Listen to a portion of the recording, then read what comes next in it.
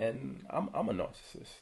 I've explained this before, and I know that I need to be.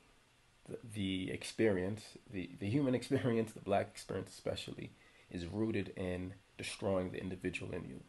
There's a conditioning that we're all conditioned, right? I've said this before.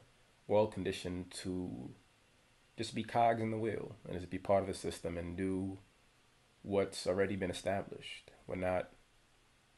We're rarely given the insight to see, like I talked about in the last episode, to see our potential, or to nourish our potential, or cultivate our potential.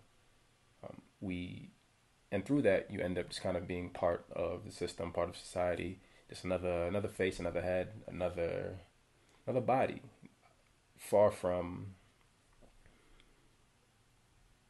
the potential that you have as an individual, far from defining and owning the purpose you have as an individual in this life experience, in this once in a lifetime life experience.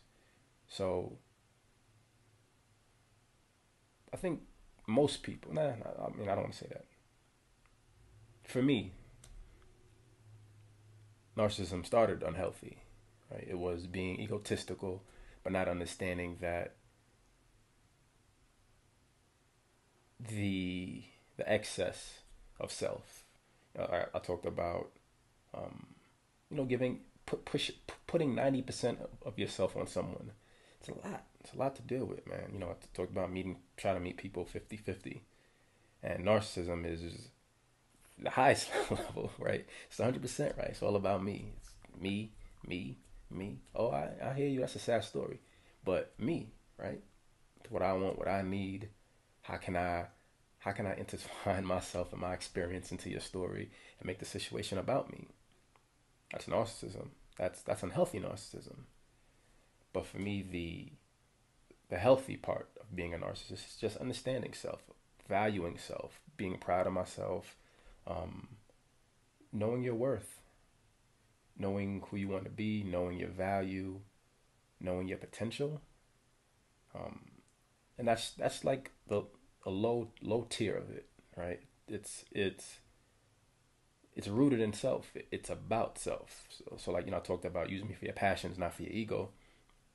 My narcissism comes from my passions of creating and wanting to be part of the the social systems that promote healing, promote growth, promote challenging yourself, promote wanting to kind of break free and be and fulfill your potential, fulfill your purpose. And it's a journey to kind of weed through that to escape the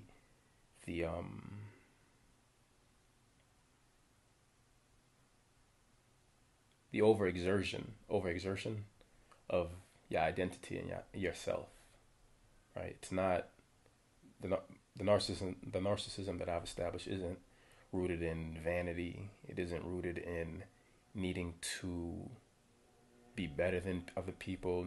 It's not rooted in needing to insert myself. It's just me establishing myself, me believing in myself, me believing in the work that I'm doing, and honoring that. Right? The more you honor who you are and what you want to do, you're gonna feel good about yourself, and I think that's part of it.